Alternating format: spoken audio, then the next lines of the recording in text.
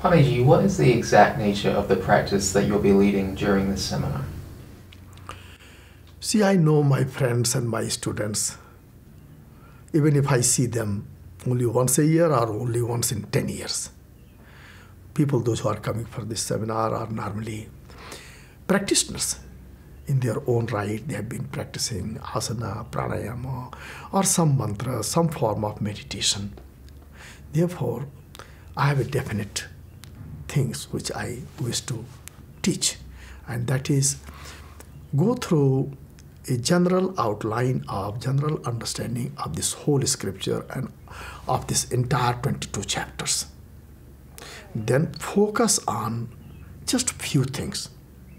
Number one, how to gain access to our own inner healing force. That process is called process of entering, quote, the gate, the arch. The presiding force of any entrance, any point of entry in our life is called Dhatri, D-H-A-T-R-I, Dhatri. Whether we are trying to enter our own mind, understand who we are, whether we are trying to get a better understanding of our own GI tract and figure out why my digestive process is not so great, or we are trying to understand what's going on in life, in my family, society, or in my relationship. So in every aspect of life, at every moment, we are trying to enter somewhere. We are trying to reach somewhere. And how we enter deep inside ourselves, how we penetrate a particular issue, and how to understand the complexities, that is the key to success. How to use the wisdom of Mahamrityunjay mantra as described in Netra Tantra in order to make sure that our starting point is correct, or access to our problem is correct, and how to make sure that our solution is correct. That's where I will focus a lot at in the beginning.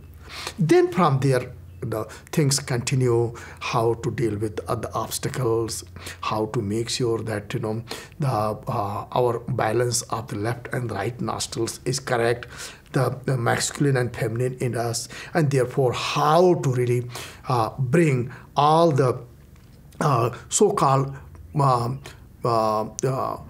apparent forces which apparently seems to be opposing to each other, how to bring them to a state of balance and allow that Shakti emerging from that balanced state of our own inner ecology to really guide us and help us move forward. That's what will be the focus of this particular study. And in fact, this is what once we understand, then we can do any practice in life. It's not just the Navarna mantra, it's not only just Gayatri mantra, it's not only just the Mahamrityunjay mantra, it's not just the asana, it's not just the breathing, it's not just the any kind of practice, but rather any kind of practice is just fine, provided we know how to approach a practice and how to become one with practice and how to really penetrate, pierce the very spirit of any practice, any discipline.